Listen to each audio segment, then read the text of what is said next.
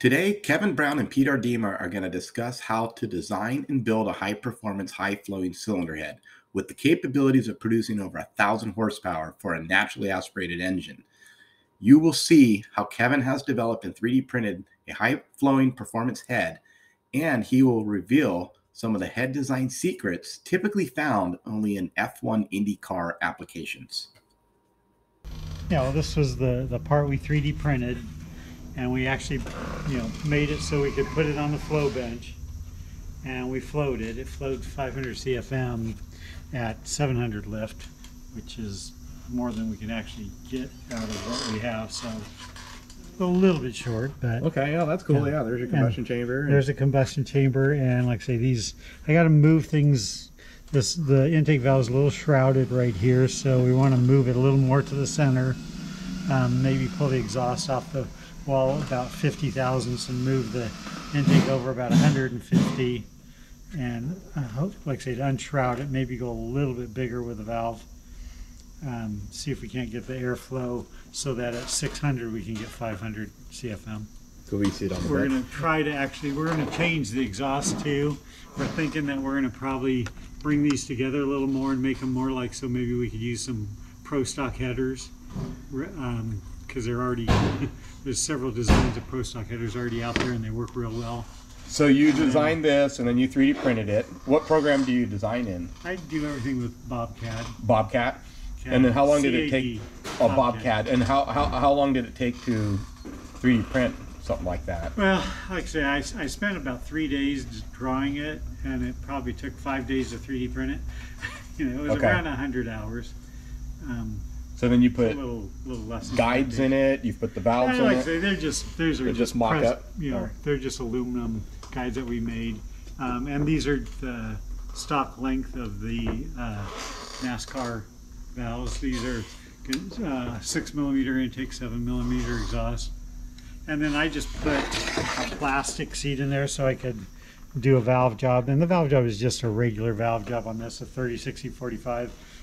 If we're actually racing valve job, we were going to probably steepen up the angles a little bit. But that is just enough to give us a base idea of how it's going to flow. So this flows great, but you said there's more. You're getting more flow than you actually can get with a lift. Is that what you're saying? No, we need a little more for the amount of lift we can get, because we only have a cam right now that'll go about 600, and this actually flows at 700. So we need to go a little more flow, a little lower. So then, if you get this optimally dialed in, what is the goal then after that? Is that the idea is then we'll send this to a pattern maker and have them make us make individual pieces out of aluminum like this, and then the idea was we would weld them together and make our own head. Okay, so it'd be with water jackets. So you just have individual segments that you splice together, or whatever. Yeah.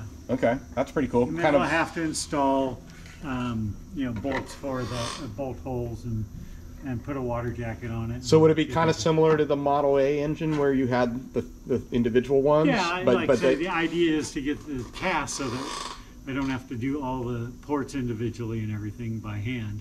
This will be... So if you had multiple segments and you wanted to build a V8, you would just build 4 and 4, and if you want to do a 12, 6 and 6 type thing? Oh, that's cool. Yeah. So this would be... Yeah, and it's a big bore. It's a 4.5-inch bore. Yeah. So we can build a 500 cubic inch V8, or we could build a 700-inch V12. Jeez. Because we've had people, after they see all this stuff, they ask us, they want bigger engines. There's two guys that want big V12s. Next, Pete and Kevin will explain how to optimize the valve train for increased RPM and flow. And take some weight out of it. The technology in the last 10 years has changed a lot. Yeah. With 6mm valve springs, that Allison had a 5/8-inch valve spring, 5/8 of an inch. Stem. A motor that turned 2,025, 3,000. Yeah. They were sodium fill. Yeah, we're turning real fast, but we got tenth of the weight that these other engines. Sure. You got a pushrod engine. They got a 5/16 stem, big head on the valve, big rocker arm, big pushrod, lifters, all that stuff. makes it hard to turn fast. But we've got the ability to turn it fast. If you turn it fast, you've got to shorten the stroke up, or the piston speed gets too fast. It's all geometry, really. Yeah. But it's also here. It's like what we're doing with this. We've gone to the smaller seat valves, exhaust valves. We'd actually like to go a little smaller on the intake valves. It's just because we're trying to use existing heads, you can't do that. You know, I mean, it's really hard. This way here, if you look at the seat, we actually make a little venturi out of the exhaust seat to try to get the velocity going out the exhaust a little better. Yeah, that seat is very deep. Yeah, it's a very deep, and it's made into. And I see it's like you're saying, it's a venturi. So how did you do that? We just ordered the seats from CHE, and the seats are real deep. They're seats are 700 thousandths long, and there's a tail to the venturi on the backside, and then we will do like a radius top under seat cut, and then So I'm familiar with like stock production build engines, but I've never seen a valve seat that thick. So with a venturi, I mean, I know this is, I might probably gonna get a lot of money in seats here. So what is the gain? What's the benefit of that? It gets real high velocity and more than adequate airflow. And the other thing is it stops some of the low lift scavenging, so that we don't lose our intake charge out the exhaust valve. So if I were to pull a NASCAR cylinder head apart, would I see that in their technology? Probably not. Probably not. Where would I see this? Is this Formula One type stuff? Well, we made them smaller because the head was too big. We got a head from when they were trying to run these motors at Indy. In fact, that's the one head we have over there. That they had done this when they had to go down to the smaller displacement. And they started. When they went from 4 liter to 3.5 liter.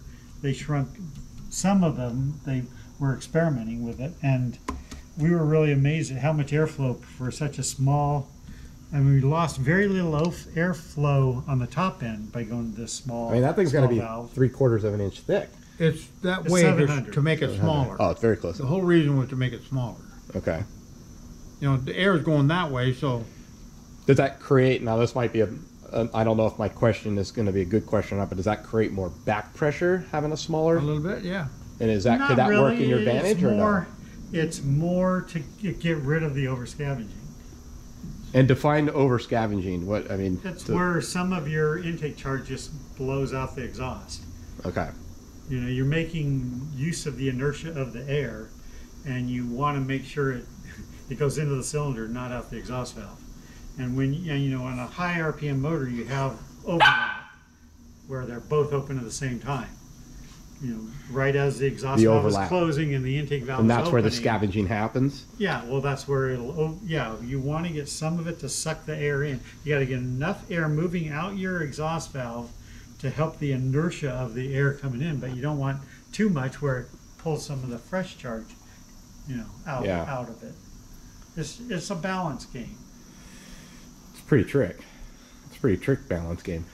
And naturally aspirated, it's more critical than any other engine. Yeah, if you had a turbo on it, you widen out the center lines and you don't worry about that. You can pump enough air in it, but we're natural, so we got to get everything just right. Yeah, this is the seat here, and what we did, like I say, this is the back side, made a venturi out of it, and this side here, like I say, it'll get a radius, an under seat radius, and then the top angles. Can I hold it? Yeah. So there's this head over here. There's the venturi. The idea from. That's the venturi. That is neat. Are those beryllium, Kevin? It's their own. Can I set it down? Yeah. See this here? This head was one that they had experimented with when they were running at I mean, but that's only 3/8 of an inch. But no, but the rest, but the if venturi, you look at it, what they did, they did this with two pieces. It's got another insert. An aluminum piece that was separate from the seat. And it was a lot cheaper and faster for me to have them make this than to have me to go in there and make an aluminum insert and then have it separate from the seat. This way, like I say, we got it done way faster way less man hours. Okay. Of So it's labor. kind of hard to see it, but you can see you the can actually insert. see right there where this is the cylinder we cut off, but where it went down to. Okay. And you can see it's pretty close to what we did here. And that's the same about 0.700 depth. I Measured mean, close to it. exactly. Oh, that's okay. I mean, it's interesting. It's definitely done, like you're saying. It's the same concept, right? It just has an insert. Yeah. Yeah, this is exactly 700. Okay. That is cool. This is, I don't know if this is, no, this is not part of this. This is a different head. That's cool. So yeah, I don't think you see that often, huh? No, you never. That was a surprise to even see that one. And then we flowed it, and we were amazed at what it did. So these are the little tricks and things that people don't see that they would do in Indy. We shrunk the engine. You know, Indy shrunk it a half liter. They went from 4 liter to 3.5. Mm-hmm. And that's why they did some of this. They're pretty sharp back there. Yeah. And then we just, because of Jeff, we figured a lot of this stuff out. Between Jeff and what we're picking up from different people, that's what helps. Yeah, well, it's nice, like I say, you see some of the angles. Like, one of the things that got me was some of those intake valves from the NASCAR are actually running 60-degree seats, Wow. which I knew they'd gone to 50 and 55. I'd never seen them 60, but you're buying used parts and you can see some of that technology that, you know, who knows what they're doing now, but I know they've tried it at least at 60. So by buying these used parts, these NASCAR parts, these used Formula heads, Yeah. that's really how you guys have kind of dissected these, reverse engineered their components, and then look at how they make these improvements and designs, and then Yeah. incorporate it into your own. The And average, who knows where they are today? We might be, 10 years, 20 this years is behind. 20-year-old technology here. And we're just learning about it yesterday. Yeah. Don't tell them what they're doing now. It's 20-year-old technology, but you're getting records out there, right? And Well. in classes that Well, what NASCAR and Indy did today and last year is way above anything they're doing at Bonneville. yeah. Everybody at Bonneville, everybody that wants to go fast at Bonneville puts a turbo. You know, it's easy horsepower. But you guys like a little more challenge, which Well, is great. we want to be challenged, and I like natural aspirated engine. Yeah, and it's Yeah, different. well, and it's, You're not just it's bolting easier on to parts. Get the natural. I mean, I'm not aspirated trying to records and- put anyone else in a different category, but I think a lot of people, like you just said, they just put turbo on it. Yeah. There's been nitrous Well, on it. that's like say we went to the PRI show, and that's everything. That's everything. But what you're doing here is you're using a naturally aspirated engine. You are looking at, improving the valve seats on the exhaust with using a Venturi in it. And the other thing was, like say, because we know Tony, he has a lot of these available, so it was easier to get We would these have parts. never gotten this kind of stuff if it hadn't been for Tony. Tony just happened to get all this NASCAR or Indy stuff, Yeah. bunches of it. You know, he's got a Yeah, he has truckloads of storage. Which is great because you guys are the ones that are making use of it. yeah. I mean, I know he has it and sitting on a shelf, right? And it's cool to look at and it's Well, cool there's to talk probably about. tons of that stuff out there Yeah. that people are just hoarding. You know, And you're putting it to use. And I know most people would never cut a cylinder off Well- a head, but We wanted to build a 6-liter.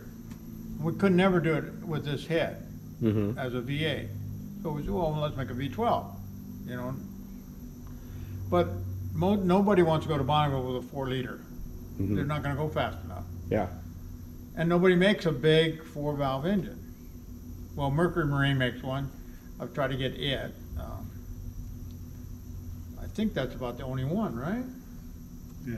The Corvette, the 5.7 Corvette. Okay. But we've got 3 of those, and we don't like them that much. Well, they're not a race head. You know, the LT5 stuff That was a Lotus head, was right? but it was a production car. Yeah. The combustion chambers aren't as good. The angle of the ports aren't as good. And so this was a race motor. It was made to go fast.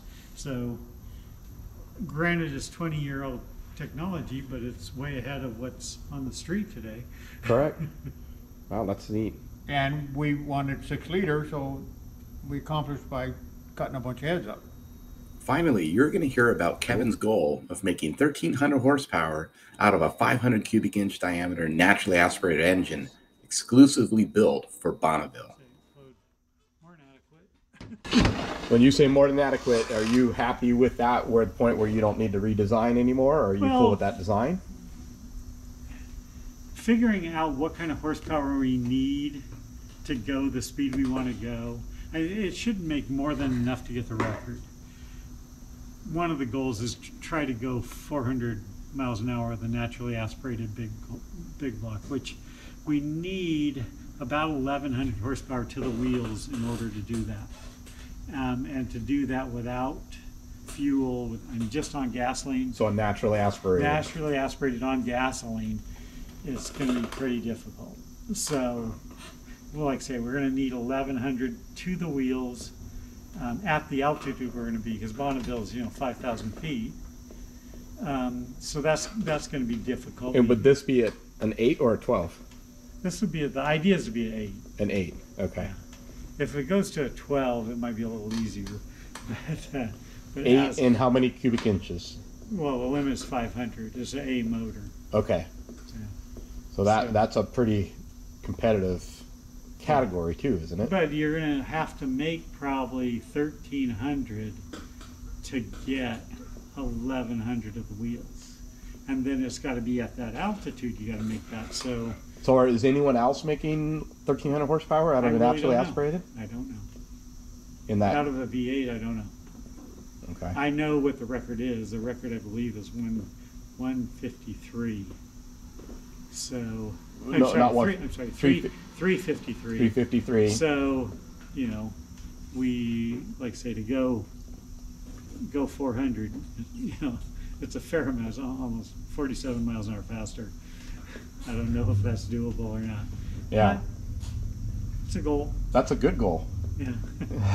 I like that. Yeah. That's pretty cool, Kevin.